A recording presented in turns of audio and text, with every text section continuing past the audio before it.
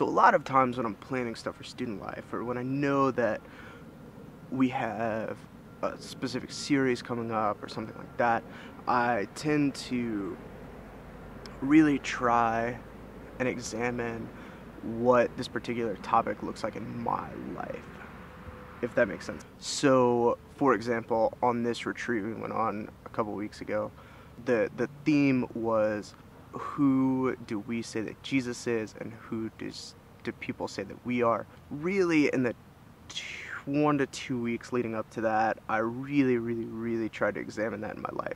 This week, we're starting a series about worship.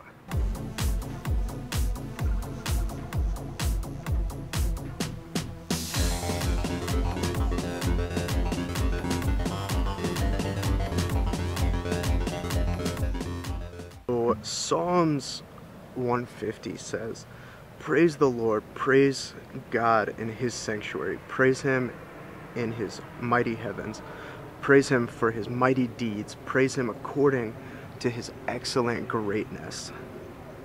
Praise him with trumpet sound, praise him with lute and harp, praise him with tambourine and dance, praise him with strings and pipe, praise him with sounding cymbals.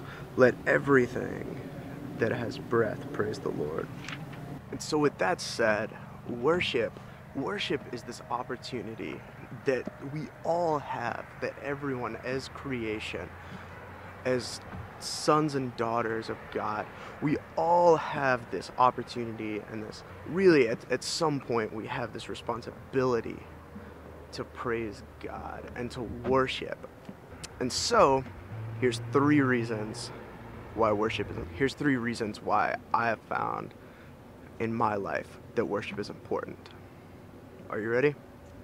Number one, it puts us in direct communication with God. Number two, it brings us into a place and a mindset where it's just you and God, where it's just us and God, and the world and temptation is cast aside, and it's not even on our radar of stuff to worry about. Reason number three is that it's an opportunity for us to thank God. God has done so much for us. God is doing so much for us, and God will do so much for us. And so worship is just one more opportunity to thank God for everything that's going on in our lives. And why wouldn't we want to take that? You know?